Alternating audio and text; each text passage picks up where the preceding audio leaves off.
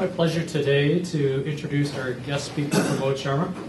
I first met Pramod a couple of years ago at a KLU conference when he was sitting right in front of me. He introduced himself to me as an actuary to the wealthy, or something along those lines. A couple of years later at KLU 2011, last year, I saw that Pramod was doing a breakout presentation on social media. My first thought was, how much can an actuary know about social media? The two didn't seem to combine. But I was quite surprised and enlightened, and I know you will be too. So please join me in welcoming Pramod Sharma.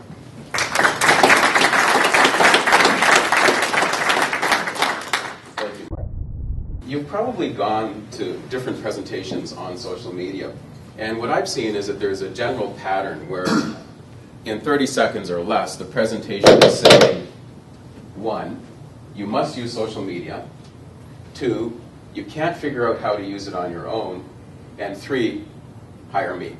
That's been the gist of the presentations I've seen. Today will be different because in my case, I'm not going to say you have to use the tools. I would like to give you reasons why you might want to consider using them if you have not been using them. And I'll also show you that you do not need any help to use these tools. Now, you may decide that it would be easier if you did get help, but these are things that like tens of millions, hundreds of millions of people are using. I mean, they're certainly usable as they are. And the other thing is you can't hire me because I don't sell any services related to this. If you want some insurance, you can talk to me, but I think you can take care of that on your own. And we will have a lengthy period during which you'll be able to ask your questions. I would like this to be as useful for you as you can have it. And so please do feel free to ask me questions when we get to that section. At any given time, there are prospects looking for you. And what they may be finding instead is someone else. This is an example of an email I received on LinkedIn where the person, total stranger, is saying, Pramod, I'd like to talk to you about insurance. Now, this didn't actually lead to a sale, but there are people who are doing searches and they want someone, and if they're not able to find you, they will find someone else, and that could be to your detriment. One thing that we need to be cognizant of is compliance. Now, this is a very interesting aspect because compliance is something that has a bigger impact on larger organizations, the ones that have the huge budgets that can afford billboards, magazine ads, etc. And so for them, if you're talking about banks, etc., compliance is a trap because there are extreme restrictions on what the advisors are able to do. And you need to look and see what you are entitled to do yourself. So if it's something that is trapping the organizations that have resources, then what you have is a key that gives you advantages over those large organizations, because you'll see that companies have been trying to figure out how to use social media, and they have a challenge because it's really about connecting a person to a person. Large organizations want the connection to be from a person to an institution, and that doesn't work quite as well. So here's a way that you can connect to other people in ways that organizations with much larger resources are restricted from doing. Now, Advocis did a survey last January, and they asked advisors whether they use social media in their practices. And it turned out that nearly half the people did not, and they weren't even interested. And that's excellent, because that creates opportunities for the ones who don't have that mindset. And that's the way I look at it. And so I'm focusing not on convincing people who have no interest. There's really no point doing that. But showing the ones who are using the tools that maybe here's some other things that you could do. Or if you're not quite decided, maybe you'll see that, oh, okay, here's something that might work for me. We'll be looking at 3 different things. We'll be looking at 1999. We'll be looking at today. And we'll be looking at ideas for your tomorrow. Let's start by reflecting. If you were not you, would you buy from you? When I look from my vantage point, I see a room filled with advisors. If there was a prospect that came into this room by mistake and they saying, hey, is there anyone here who can sell me some insurance? Then how could they make a considered decision on who they should talk to? Because there will be lots of excellent choices for them, lots of experienced advisors, but they aren't going to buy from all of us. So how can they decide that, okay, this is the person that might be the one for me? And so this is a key question, because what you'll find is that by definition, most of us are close to average. That's what average means. And average used to be okay in the old mass market days, but it doesn't really cut it anymore. So if you had a leak in your basement, then do you want to pick someone who will fix that the cheapest way? Maybe not. Maybe you'd rather have it done right. If you have a medical issue, then do you just want to go to the nearest walk-in clinic and have them take care of it? Or do you want to find the best choice for you? Now, best is something that's subjective. It's something that is determined by the client or prospect themselves. And so it could be that if you're looking for a doctor, then the best doctor might be someone who is, say, within an hour of where you live. Maybe you have a preference for a male or a female. And maybe it's someone who is available to see you by next Friday. So you can't necessarily decide what best is, but you can pick your niche. And then within that niche, you can position yourself so that you are seen as the person in that particular area. And that means that you need to pick something small enough, because we can't really dominate in a field that's large. Now, this is the process to becoming best. And with social media, what you'll see, and just for the benefit of people taking notes, I'll show you a link later on that has a copy of the slides. And I'm also recording this presentation, and if the quality turns out, I'll put it on YouTube. So you'll have access to these things. So this will be an example of using social media to explain social media. So for instance, when I spoke at KLU last May, that's something I've been wanting to do for years. And finally I got the chance. I made a video of that also, and over 300 people have seen that, which is larger than the audience I had at the time. But if I hadn't done that, then I wouldn't have had those views. So I'd like to share what I'm doing with you today. With social media, what you'll find is that there's a very small learning curve. So this might be 30 minutes or an hour. You can get on Twitter, whatever it happens to be, and within minutes, you're doing something. And then what happens is you get a little better at it and a little better at it, and then the results start to drop. Saying, well, okay, now I've been at this thing for a couple of weeks, and no one has called me, no one has bought anything. What am I doing? Well, what you'll find is that you need to keep going. And with social media, what happens is the benefits really come as you continue. Because what happens in most cases is that people stop. And with social media, if you're doing something and you stop, you're going to slide down into the dip. And with social media, everyone knows you quit. You can't hide the fact that you're a failure, because it's obvious to everyone, because they'll go to the blog and they'll see, oh, this person wrote 4 posts, but oh, that was 2 years ago. They haven't done anything since. Or they started with this and they haven't continued with it. And that gives you an advantage also, because if you stick with it, and you'll see that it's not that difficult to do, then you'll keep getting further and further ahead just by that consistency. And there's a fascinating book called The Dip by Seth Godin, which goes into this more, where he talks about there are certain times when you want to stick with things, and there are other times when you want to quit. And people tend to do things at the exact opposite times. So a good place to quit would be right at the beginning, where you say, well, gee, this thing has taken more than 15 minutes to learn. It's not really for me. But people generally get over the initial phase, and then they'll quit just when it's the worst point, because they've already done the hard work. It's just a matter of continuing on with it. Let's look back to 1999. At that time, there's this person by the name of Tiger Woods, and this is where I have to look at my notes because I'm not a golfer. He started a winning streak. So he had 8 wins, and that hadn't happened since 1974, which was before he was born. We were introduced to Britney Spears. Lance Armstrong won his first Tour de France. These were the top 5 movies of the year. And they seemed fresh at the time, but now maybe they're not as fresh as they were then. You can guess which one I like the best.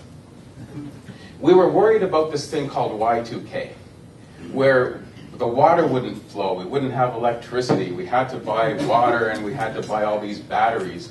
I think we finally finished off the D cells just before they were to expire. So it was as if the world would be amazing the minute before midnight, everything would just be great, and then after midnight we'd be behind the Flintstones. But that was a big concern we had at the time, this Y2K thing. In 1999, there was a company called RIM that introduced something called the BlackBerry. And it seemed like such a weird thing to create. Because I used to take the subway and I'd see these grown people hunched over and they're typing emails on a puny little screen with a tiny little keyboard, and I'm thinking, what losers? Like, what kind of a person would have to be using email on the subway on the way home? Like, don't they have any lives? And now we have tools that most of us would have a smartphone now, and it's more likely to be one of the more modern ones where it can do a lot more things, mobile internet, etc. And at the time, this thing didn't exist, the iPhone. That came out in 2007, and just in recent weeks, it has eclipsed the RIM products in Canada in terms of sales. In the US, this thing that only came out about 5 years ago now outsells all other smartphones combined on both AT&T and Sprint. And this didn't even exist. So do you think tools like this might be changing the way that people expect us to deliver what we're doing? Do you think tools like this might be changing the way that we do things? And there was also this company called Google. And in 1999, they moved out of the garage that they were in into their first office, all 8 employees. 1999, June or so, was the time when they first got mentioned in the mainstream press. The New York Times mentioned them, and the article was not about search engines. Do you think this company has had an effect on how the world is today? And it's interesting when you look at their search engine now, because it's so similar to what they had then. They started off with a very simple, elegant design, and they have in essence continued with that. And since 1999, there are other things that have been developed that were not there at the time. 2003, this tool called LinkedIn started. Then we had this thing called Facebook. Normally I talk about LinkedIn as a Facebook for business, but actually Facebook came after LinkedIn. Flickr, we could now start sharing photos. This thing called YouTube. Now, how silly was that? Like, why would anyone want to watch these grainy little videos of silly little things, like or cats or like people doing all sorts of odd things? It just seemed silly until Google paid billions to buy them. Until it became the second most popular search engine in the world, as it is now, behind Google itself. And then this thing called Twitter was developed, and I'm talking to a group of people. I'm turning towards the screen. Like, why would anyone care about these minuscule little updates of things that are going on in my life? It just didn't really make any sense. It seemed, but maybe it did. And on the web page, I'll have a link to this video, but this is a very interesting demonstration in about 4 or 5 minutes that shows how quickly these tools of social media have been adopted compared with other things that came in the past. We're at a stage now where your brand is no longer what you say it is, but it's really what people discover it is through Google. We don't have as much control. And the question that arises is that if you go to Google, or someone else goes to Google, and they type in your name, what shows up? Anything? The right things? Those things can be very important to you. So what we'll do is we'll look at some things that you might want to consider doing for your tomorrow. And since my goal is to show you simple ways of doing things that you can do yourself if you want, though you can certainly get help, I've broken it down into having a web presence in 3 simple steps. So the first one is, and I think this makes a lot of sense for us as advisors, is to get on LinkedIn. Now, a LinkedIn profile is essentially your resume. But resumes are boring, so start with that as a core, but then make it interesting. there's a summary section that you can write at the beginning where it tells people about you and maybe encourages them to go on to the rest. Because you'll find that with the rest, the resume part, there'll be many other advisors who are close enough. When it comes to the summary and your life story or what makes you different, that'll be something that's special. So a LinkedIn profile is free, and it's really boring to set up. You probably have the content already. You just need to copy and paste it in. If you have younger family members or neighbors with teenagers, then you can probably get help from them, just buy them a pizza.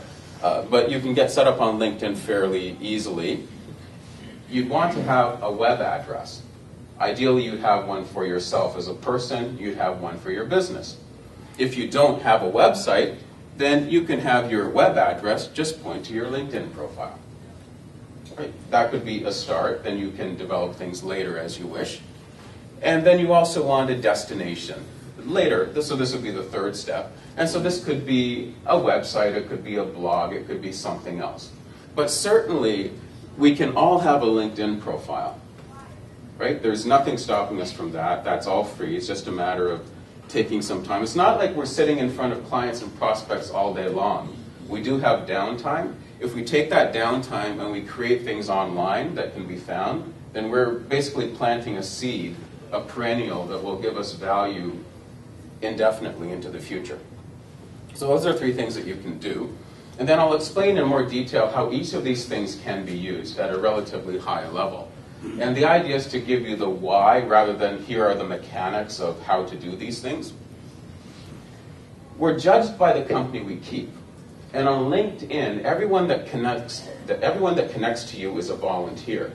And if the people who connect to you are of high caliber, then the implication is that you must be a good, solid person too.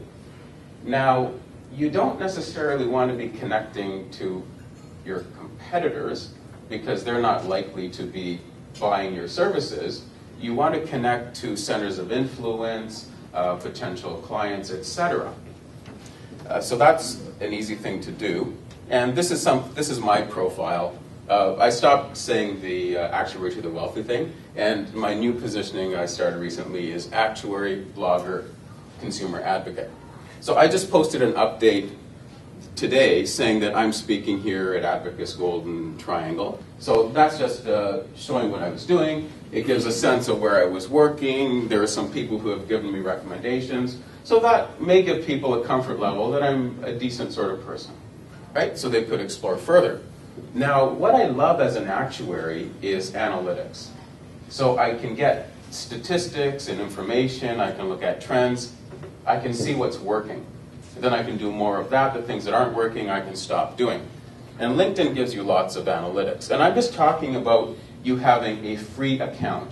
There are more things that you can do with the paid account. I just have the basic free one. But it'll show you how many people have looked at your profile in a 90-day period. So this is a measure of the quality of the content that you've written. Have you put in things there that are of interest to anyone? Are people searching for that? And so in this time frame, that I showed up in 90 days about 904 times. That's interesting, but what's more interesting is how many of those people took the time to look at my profile. Because this is not advertising. This is not me going out and interrupting people who don't want to see me. This is people who are looking for something, and I have shown up on their radar, and then there are some people who have taken the time to look at me. And in this period, there were 158 people who actually looked at my profile. And this is all free. So as an actuary, I need to use lots of decimal places, but and I couldn't use as many as I wanted because the screen was only so big. But so if you'll let me approximate, this is about 17.5% of the people who found me who looked at my profile in this period. And then in a shorter period of time, in a one-day period, there were 6 people out of 19. And so that was about a third. Now these figures do vary a lot. And I was just looking at this yesterday. This figure has, because LinkedIn is being used a lot more than at the time I did this. This would be over a year old. But as of yesterday, in 90 days, the 904 became 4,744. Now, this number did not increase in proportion, but there were about 316 people who looked at my profile during that period of time. So I'm getting a smaller number of people looking, but I'm getting a higher number of people in total, which is what I'm interested in. And these are things that are just free, right? And what's interesting is if someone looks at your profile, then in some situations you can see who that person is. And if there's someone you want to connect with, what I will often do is send them an invitation, and based on my experience, they always accept. Because they took the time to find me, and they're almost, flattered isn't the right word, but they're happy that I took the time to look back at them. Because maybe they wanted to connect with me, but didn't think that I would connect with them. And so this is a way that you can grow your network with people who actually want to be connected to you. And they may be strangers, but then over a period of time, they could be very good centers of influence, maybe even clients. Websites. One of the things that you can do on LinkedIn, which is not recommended, but I have used it successfully, is you can send invitations to people you don't really know and ask them if they would like to connect to you. Now, there should be some reasons that you give when you're asking to do that, but it can be very strategic. And I did this in this case, and this person said that you invited me to connect, but I didn't respond because I really didn't know who you were, which is fair because the person didn't have to respond. Today I read your amazing website, and I'm an actuary, right? So if I'm not known for doing amazing things. And I really liked what you have to say. I connected a lot with your stories. I'm not a good storyteller. But because there are so few people doing any of this, in comparison, I stood out. So think of the things that you could do so that you can actually extend your network to total strangers, or maybe referrals, so someone knows someone, they say, hey, go to the website, and they get a sense of who you are. So then this is someone who already likes you without the hassle of them having to even have met you.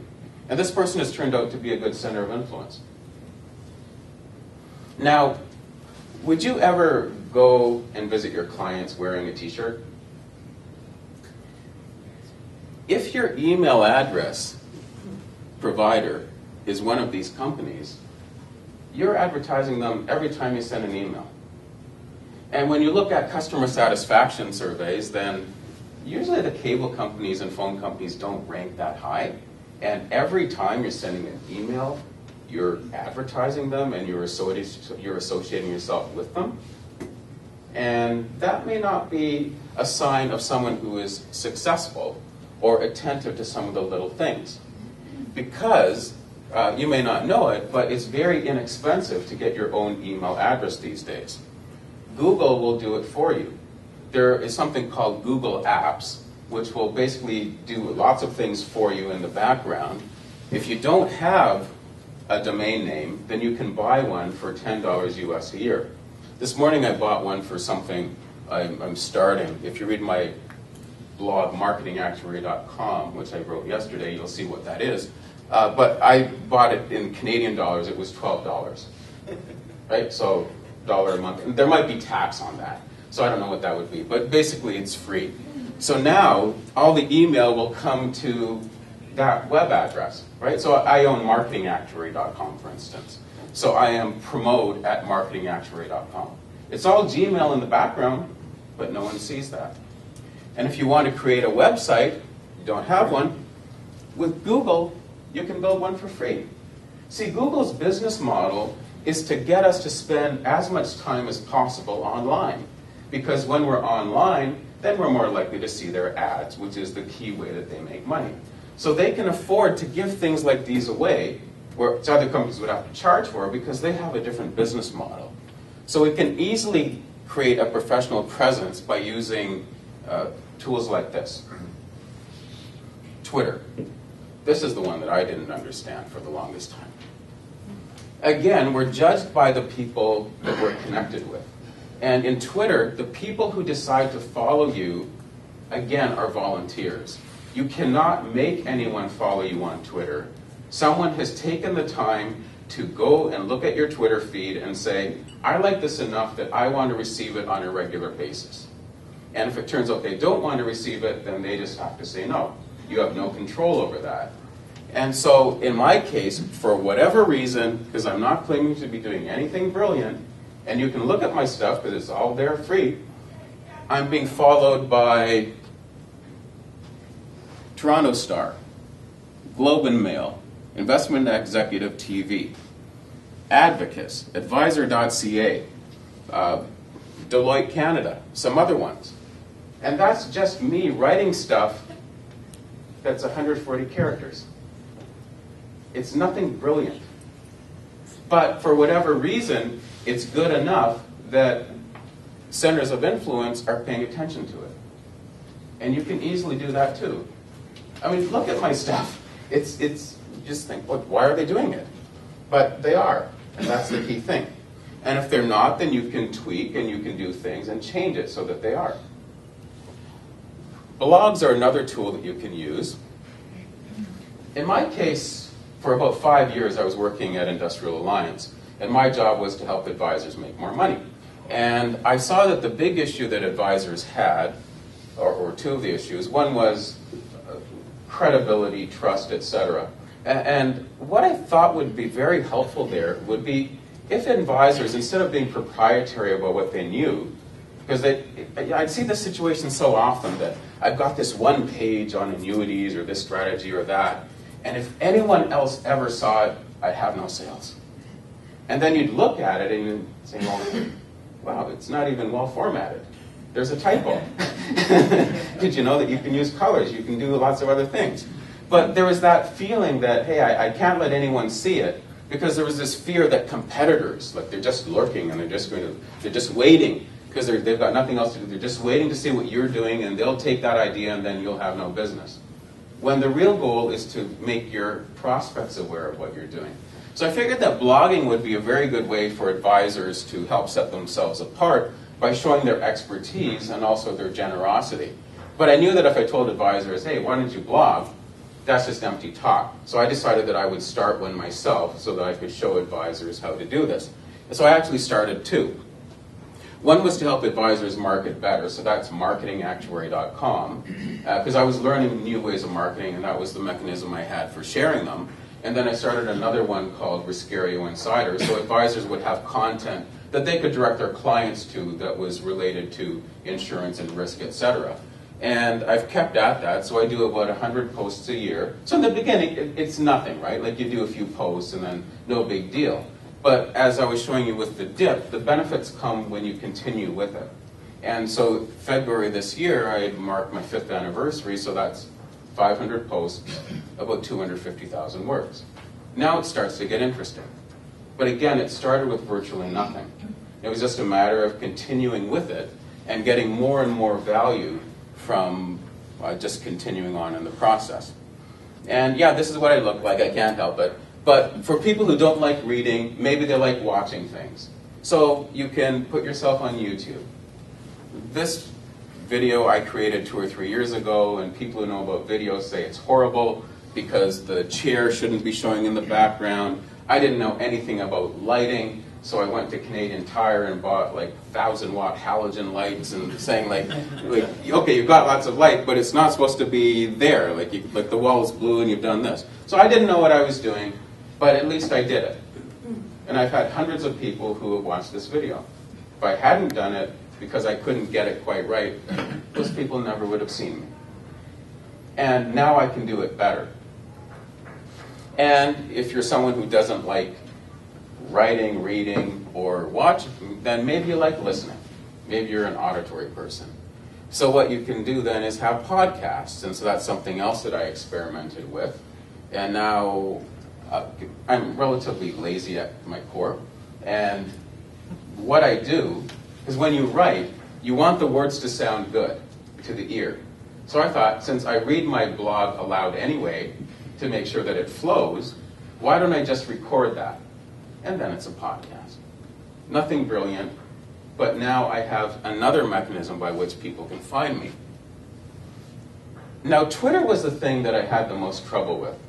And so when I was being interviewed by the Toronto Star, which was almost exactly a year ago, I finally realized that what Twitter could do, because I had these destinations, Twitter could be a mechanism to invite people to visit the content I had created. Because in 140 characters, you can't really do a lot. And because of that, I've had articles that are recommended reading in the Globe and Mail and other publications, because I'm just making them aware that these things exist. And they have already said that they want to be informed of the things I'm doing. I have permission. A newsletter is something else that you can do. Now, so in this session, you may think, well, my goodness, he's telling us to do everything. No, I'm just showing you some of the things that you can do. And you may decide that this would work for me or that would work for me. But I just wanted to show you some of the possibilities. And again, this was something I started to show advisors how they could do it.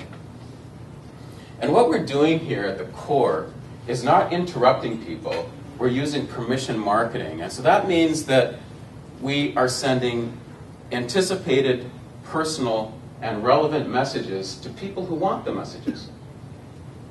So I cannot send anything to someone who doesn't want it. Everyone has raised their hand saying, yes, I would like to receive this. And if they don't like it anymore, then they can just stop. And there's nothing I can do about it. So a newsletter would look something like this. And so this is one that I had. These are just 5 of the links that I had. Again, I love to recycle things. These 5 articles were tweets that I had done in the previous month. So on average, I try to do 1 tweet per day. That means in the course of a month, I have 30, 40, 50. And then I look at 5 of those that I have already circulated, 5 that I think are relatively timeless, that are worth rereading, or maybe reading if people haven't seen it, and that's the newsletter. 5 links, and then you have to write a few lines, because now you're not restricted by 140 characters. You've got more space. And now you've got another way of being in contact with people. Again, you get amazing analytics. With email, you don't, but with a newsletter, you do. So I can see what is being read. I know that if an article mentions Warren Buffett or Steve Jobs when he was alive, I know those ones tend to get read really well for whatever reason. Now, I can't put them in every particular issue, but I can see what things people are not reading. Because sometimes the one I think people should read, because I think it would be the most beneficial, people just aren't interested in. So maybe that's the way I wrote the headline. Maybe it's the way I described it, or maybe it's something that benefits people. Say, I like having things on productivity. So maybe they just aren't interested in it. And so what I do is I avoid putting those in next time and putting in more of the things that people like. And I know what those things are because I'm getting statistics. I know who is reading, I know their name, the time they're reading it, I know how many people have unsubscribed. And so when I look at how many emails get sent out, I know how many people have opened it, how many people have clicked through. Now when you look at this, you could say, well, okay, you send out 335 emails, and only 43% of the people even bothered to open it. So more than half the people don't like what you've sent enough to even take a look, right? And that's true. But I'm not interested in those people. I'm interested in the ones who actually do something. So the way I look at it is that there were 145 people who were interested enough to take a look. And of those, about 16% took the time to click on one of the links that I had in there. And then you refine this, and so the figures are actually much better now, but that's how they were at the time. Because it's a fine-tuning process, and you've got actual data that you can use to figure out what you're doing. In my case, I don't restrict who can subscribe, but basically I'm interested in people in Ontario, because that's the only place I am. And it's essentially the 80-20 rule. I am reaching the people that I'm after, and a lot of them are in the GTA, which is where I'm really focusing. Now, a question that gets asked is, does social media work? And I think it does, but you have to reach your own conclusions. If you typed in Warren Buffett life insurance, would you believe that I show up before Warren Buffett? When I am referring to his message that he wrote in his Berkshire Hathaway newsletter in 2004? No, I mean, you have to type those words. But I was checking this again last night, and so now it turns out this is the #1 hit, but I'm #2. And I have people, because what I was doing here, I was helping an advisor in Western Canada who had this situation where the client didn't want to buy permanent insurance. They wanted to buy term insurance and maybe invest the difference. And my job was to then find compelling reasons to convince the client not to do that. And the idea was I was supposed to refute every single point that this other website had, and that just didn't seem like a good way of doing it. And so I thought, because I know that if you mention Warren Buffett, people read it. But if you think about it, Warren Buffett believes in things that last. So do you think he would buy term insurance which is designed to not continue? Or do you think he'd invest in something which costs more because it's worth more? And that particular post, which I wrote in 2007, is still read every day.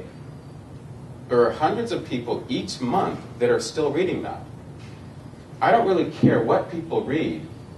Google likes the fact that my stuff is getting read, and that helps with other stuff. So you'll never really know, but you get interesting things like this. Now, why does a web presence matter? I was talking to an advisor, and this one was one of the people convinced that he couldn't do anything unless he hired people, and then he didn't really have time to figure out who to hire and these things. And as a result, he lost a case, like a big case. Like the client told him that I was thinking of dealing with you, but then I checked you out on Google and, hey, I couldn't find you. I didn't like what I saw. Now, I'm not saying that this happens in every case, but is it not likely that clients are using search engines? They've got these smartphones, they can search for anything they want. And there can be consequences. We don't always know, but if you're working on cases and maybe they're not going somewhere, well, maybe the client checked you out and maybe what they saw wasn't what they wanted to see. The key is finding the right medium for your message. And this is where it'll vary for each of us. If it turns out that you like talking, then you can record your voice. You then have a podcast. You can do that all for free. If you like showing things, so maybe that's at a whiteboard or you like doing a voiceover on a PowerPoint, then you can record that and put it on YouTube. Now you have a video. If you like writing things, which is the medium that seems to work better for me, then you can blog. So in the course of a day or a week, I'm guessing that you're probably spending some time talking. You're probably spending some time showing things. You're probably spending some time writing. One of those will be more natural for you, and if you just use that, then you're able to create content. So in my case, I like writing. Once I've written something, I can read it. Now I can have a podcast. I'm still a little nervous of being in front of the camera, so I can't really just talk to a camera. That's something I plan to overcome later on this year. But maybe if that's for you, then you can do that. So whichever medium you prefer, you can create the other ones from it if you so choose. Because say if you love just talking into the camera, which I think is the most powerful, because people can hear us and see us, then you can get a transcript. And that transcript is what? It's a blog post. You can take the audio. Now you have a podcast. So whatever you've got, you can use. And what the key is to share the best of what you know for free. Because if the stuff that you're creating is not of value, then people will just click away. Right? So it can't just be teaser stuff, which a lot of websites have had, where, oh, if you want to know anything useful, then give me all your contact information, I'll contact you when I get around to it. That doesn't work. Like, you have to give something away, and then people say, well, okay, yeah, I like the way this person is doing it. I would rather deal with them. I can see that they know what they're talking about. They are actually helping me, even though they don't know that I might become a client. And so this is really called consistent, persistent generosity in the terminology of Seth Godin. This is what happened in the course of a week, about a year ago. On Monday, I was on the Star website. On Wednesday, I was in the Toronto Board of Trade newsletter. I got a lot of text there. On Friday, I was in the Metro commuter paper. And on Friday, I was in the print edition of the Toronto Star. And that was all because I was using social media a little bit better than most people, because most people don't use it much at all. I could not have paid for this kind of attention. Right now, the question that gets asked, well, okay, how many sales did you make as a result of that? Well, I didn't lose any sales as a result of that, but no, people don't necessarily start calling you up saying, I saw you in the paper, can you sell me some insurance, and when can we set up the app? But this is all stuff that you use in your marketing in conjunction with your other social media. Because then I can take these things and I can share it with my other audiences. It becomes part of my kit. So today, I haven't had a chance to look at it yet, but there's supposed to be an interview of me in the Canadian Business Journal for this month. And I think that would be an interesting article. I've got an interesting meeting next Tuesday or Wednesday, and I think that would be a very good thing to hand out to those people because they're business people and that's a business publication. So it's a matter of how you use these things. But again, this is just a verification that whatever little messages I had were enough to help set me apart. And that's all you need. Like you don't have to be the best, you just have to be a little bit better. And in many ways, being a little bit better just means being a little bit different. Right? So then someone will resonate, well, okay, I like this story, or I like that story, this person did that, that person did that. But if people can't see what sets us apart, then they have difficulty in seeing how we're different than average. And then more recently, I've been in the Globe and Mail. This was very interesting. This was last year also. The Toronto Board of Trade has Business Excellence Awards.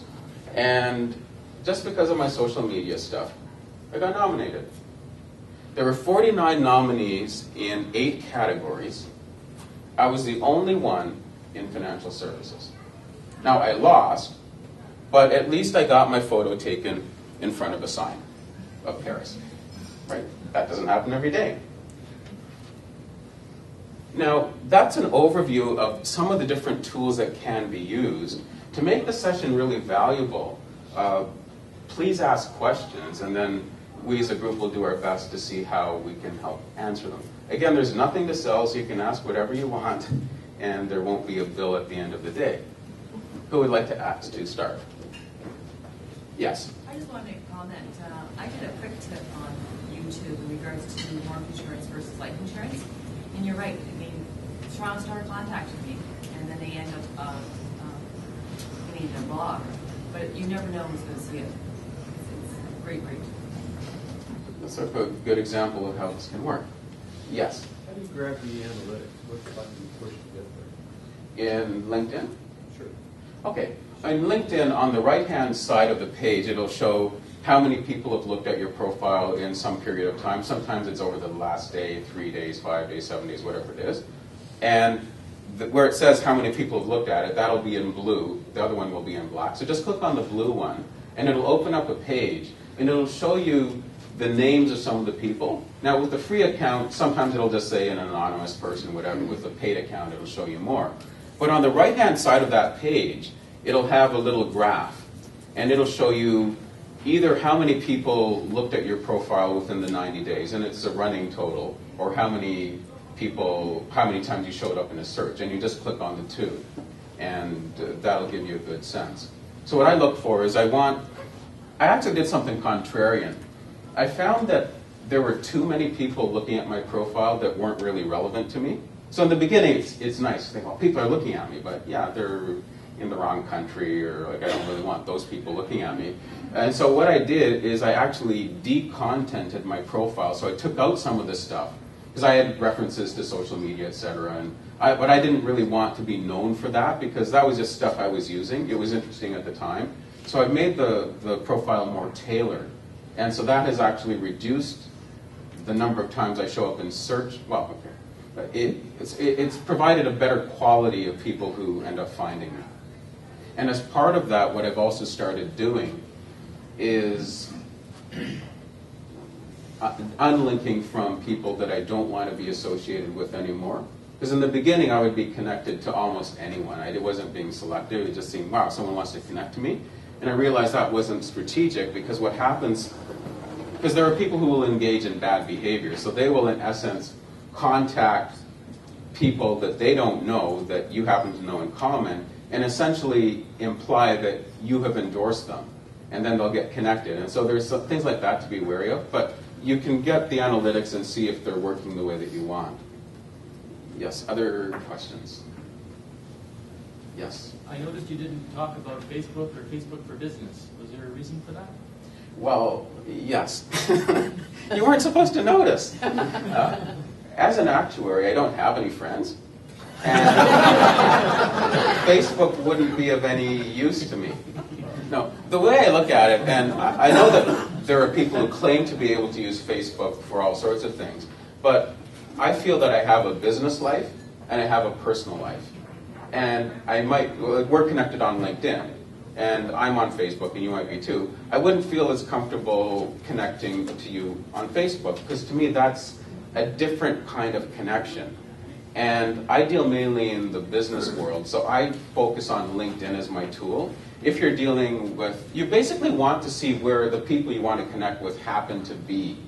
If you're dealing with a lot of consumers, for instance, then maybe Facebook is the place for you. But I have not been able to figure out a sensible way to use Facebook. I've gone to a number of presentations, and usually the things they say make no sense. So they'll give examples of, well, Starbucks and Coca-Cola are on Facebook, and they have 10 or 20 million followers, and the Gap has a store. You can just buy things online right there. Well, that's not the kind of business we're in. And I just want to be known by key people in a specific geographic area. You may find that Facebook is a really good tool for you depending on your demographics. I just couldn't figure out how to make it work. Also, we have limited time, and the thing that I spend about 9% of my social media time on would be LinkedIn, because that happens to be where the people I'm interested in happen to be. Yes? I would say that I'm a LinkedIn idiot as far as learning how to use it and everything. Is there any service or anybody that can help you write a reasonable profile in this area and so forth? That's a challenge, because over the years I've tried to find people who I could refer, saying that, okay, if I need help in this area, then, because that's not something I'm able to do, well, go to this person. And it's very difficult to find people, because when you investigate them, then you see that maybe they've been using social media or LinkedIn for less time than you have.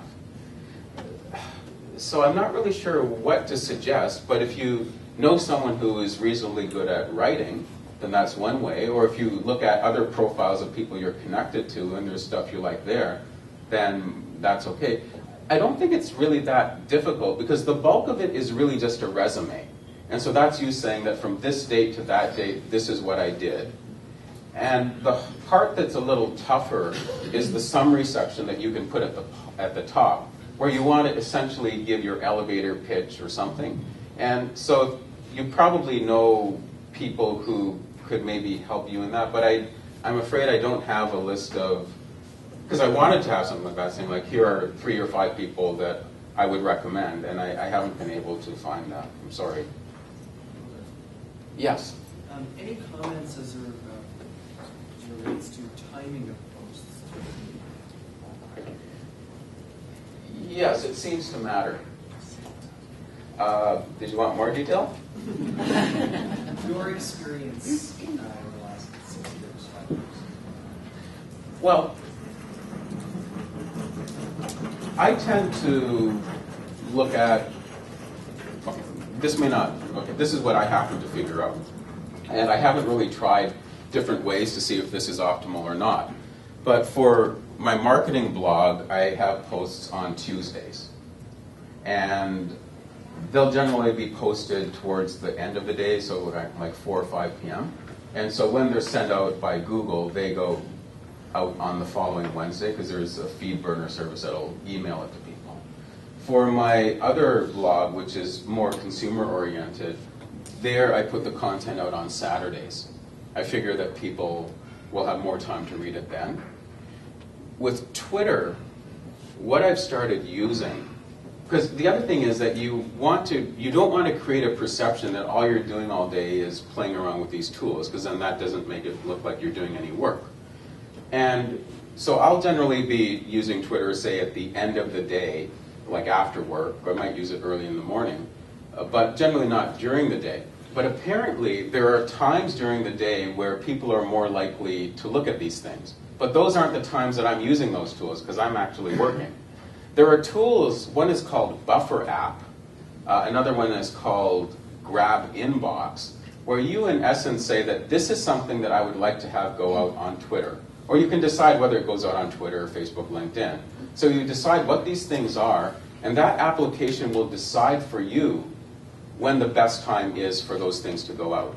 Now, I don't know the algorithms they use, but what I like about it is that they will do it for you. And I've got mine set up. I'm using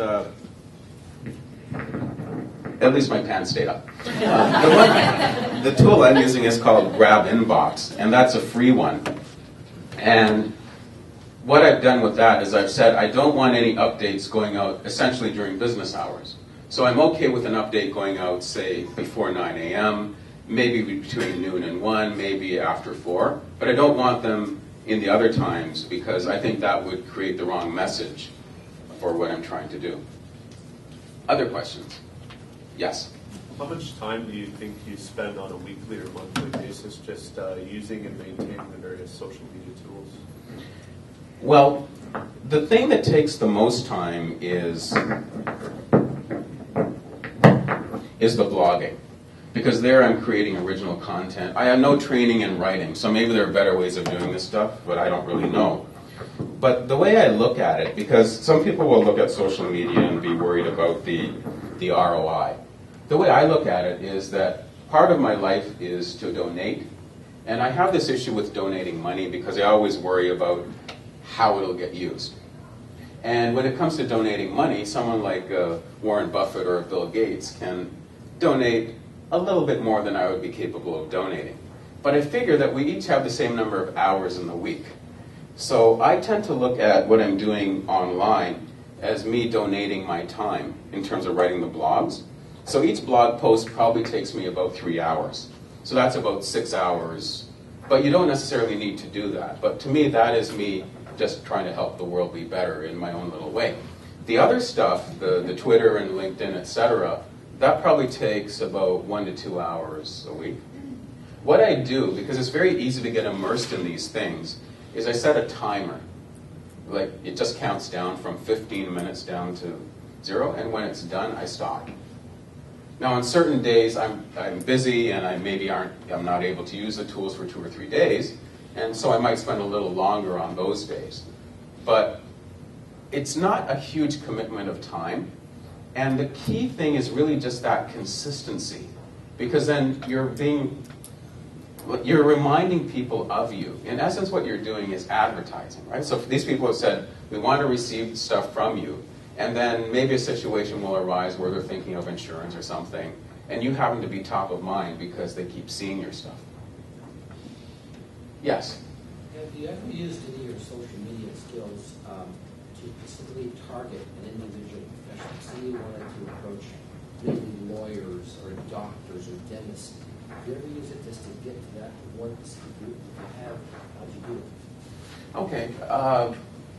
Okay. Yes, I've done some things like that. For instance, I think accountants are good centers of influence. And starting this year, I've taken some steps to connect with more accountants. And one of the ways you do that is you figure out where accountants hide out. And on LinkedIn, there are groups for accountants. Okay, so I forget what the names of them are, but if you join that group, then you are now in an environment of accountants. And there are groups for lawyers, though I haven't really tried lawyer groups. But when you're in that group and you start to get to know some of the people, and then maybe there's someone that you want to... The thing I find very effective is that LinkedIn will show you people that maybe you know. And generally, I don't have a clue who these people are. But I treat that as a warm introduction. That LinkedIn, if you want to interpret it differently, is saying that maybe you and you should know one another.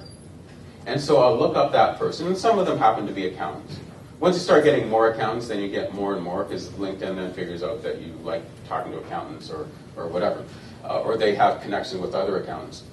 So LinkedIn will say that, okay, maybe you should know this person. I check them out and I say, well, wow, that's someone that I would like to know. then I see what's common between us. And generally it's because we have some connections, but it could also be because we're in the same group. And then I'll send that person an invitation saying that LinkedIn says that we know one another. I don't think we do, but I checked out your profile. It's something personal, etc. And if you'd like to connect here, we can. And I find that in over 90% of the cases, the people will say yes. Now, when someone is connected, you can see what groups they're in. And you can say, well, oh, here's this group from, called such and such, that you'd never heard of, and then maybe you join that group. And so then when you try and connect with the next person, maybe now you have two groups in common. So it's a matter of just looking and seeing where they might be, and then just getting to be part of that environment, and then reaching out. I found that works reasonably well. Yes? You were mentioning electronic newsletters and mail newsletters. Do you use you must use an online platform to do that, or do you have a sort of software version? Yeah, I like doing things that are online, so I'm using, I mean, there are a lot of different choices. If I were starting today, I'd probably use MailChimp because they're free for, I think it's up to 2,000 subscribers, which is a ridiculously high number. But there are other ones that provide, but with something like that, there isn't a lot of support that you get. So if you're not really sure how to do things, then maybe that's not the best choice. Constant Contact is a lot more expensive, but I'm told from their presentations that they provide lots of support. And they also do lots of seminars in this part of the province. So the cost ends up not being that much of an issue. It really becomes a question of how much help you might need. And the really great thing is that you do get the analytics. With the other tools, you don't necessarily know who is reading your stuff, for instance. You just know that this is popular, that's not. But with a newsletter, say for instance, you had, and I wouldn't suggest you do this, but say you had an article about critical illness, you could see which actual people have looked at that, right? And so if there's a client and that client looked at critical illness, like don't call them up the next minute saying, hey, I saw that you're just reading this article on critical illness, because they don't really know that that you have that. They may not know you have those kinds of analytics, but then maybe the next time you're talking to them, that's something that comes up, right? Because they raised their hand and they did express some interest in that. But it gives you a good sense of what people like. But I'm using a web-based system. Okay. Do you have any issues with the companies that you're dealing with about compliance? Well, compliance is one of those areas where you need to see what you're allowed to do. Yes. And the sense I have is that if you're in an IROC firm, there are very extreme limitations on what you can do. And if you're in MFDA, there's other restrictions. It's a fairly gray area. So I think you need to check before you do things. I checked with a couple of lawyers before I started the blogging because I was working for an insurance company at the time. So I wanted to see that, is it okay if I do this? And basically the message I got was that if you're doing things on your own personal time and it's not really, you're not claiming to do it on behalf of the organization, that would be okay. But you would need to see in your case what you're doing. Huge. And so it's a huge issue. Huge issue. Yeah. So that's something you have to be aware of. So it would take, you might spend 6 hours. I have to spend 15 because by the time I got referrals and acceptance back from the dealer that I'm dealing with, it would be a week at least. Yeah, so that's... So, it is an issue.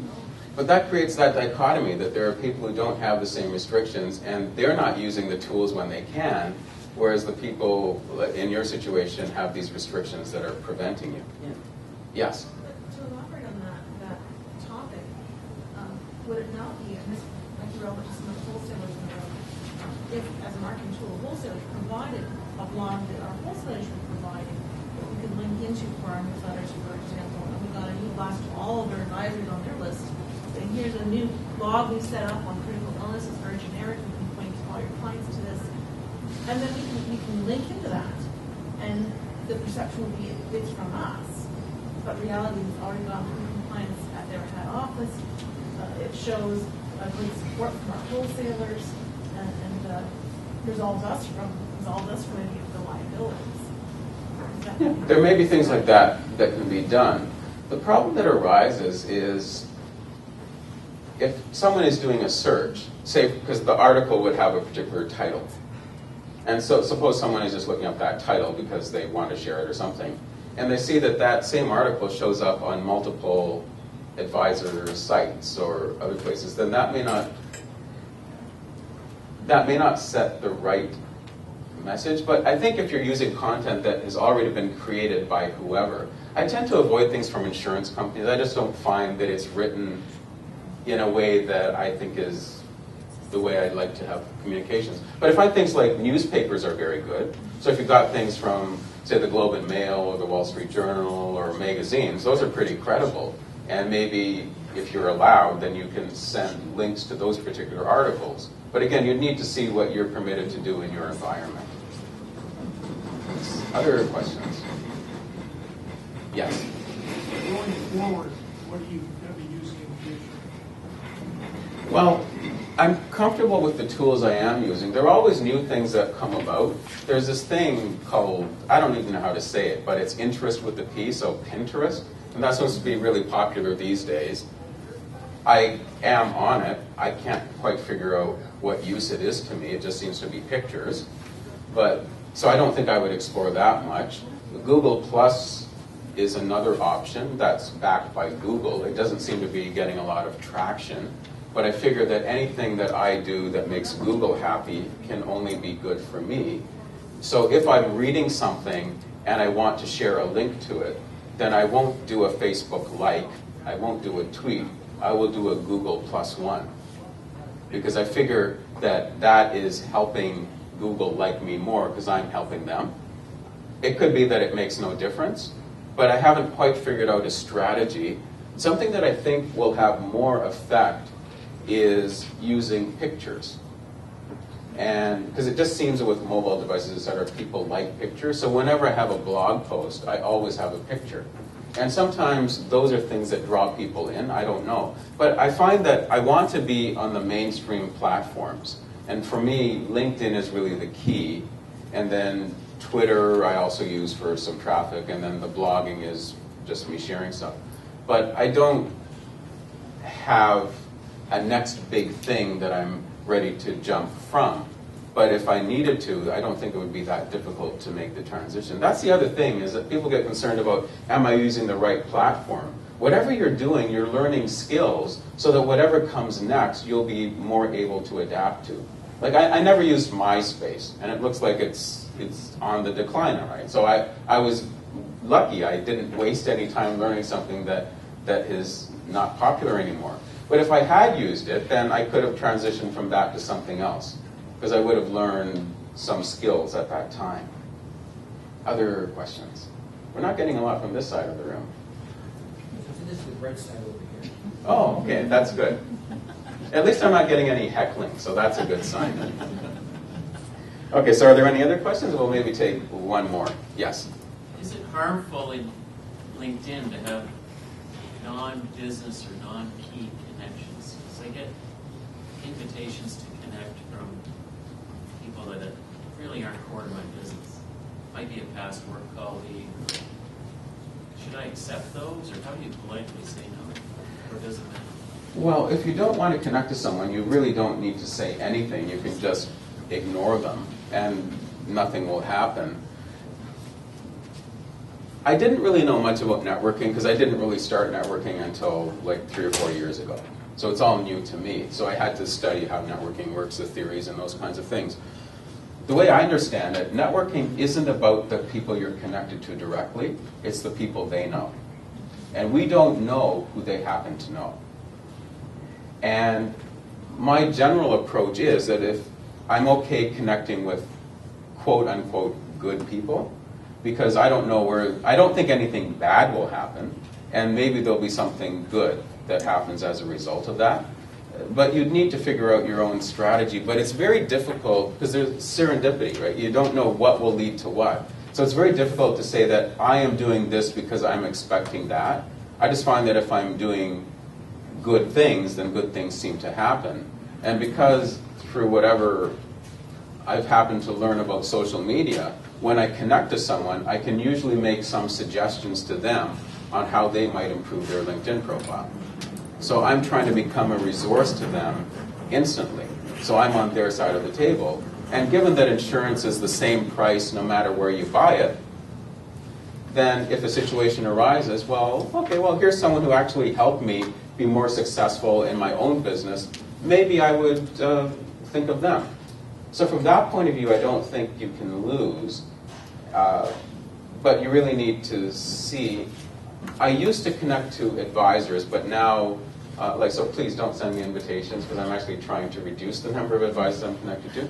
But that was strategic in the past because until the end of last year, I used to do some split case work. So I wanted to be known by advisors, but now I no longer do that. And so I don't really have that same need. This year, I'm focusing more on accountants and lawyers as centers of influence. So that you can have that strategic element, but you never know. Someone took the time to reach out to you. If it's not just a generic invitation and they look like a decent person, then maybe that would be good. Like I was talking to Darren earlier about someone that we know in common that I just met as a stranger through LinkedIn. And he's ended up being a very good center of influence. Again, LinkedIn says, you may know this person, I didn't, but we meet every couple of months, and I met my lawyer that way too. So there's no way of telling where these things will end. So I just find that just having good intentions seems to work pretty well. And then if I see that there's misbehavior, like say if all they do is keep sending self-promotional stuff, well, I don't really need that. Or if they're doing other things I don't like, then maybe I'll unlink from them later on. Okay, so that was the last question. I will stay around a little bit longer if people have more questions. I hope this session has been of some value, and my intention is to post it on YouTube so that you can watch it 50 more times.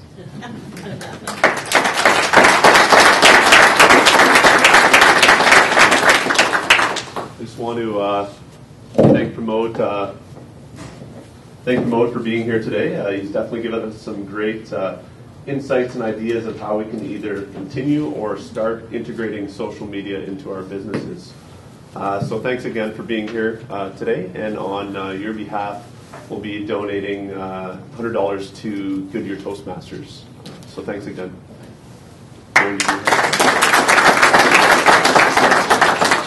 Thank you for thanking Pramod then.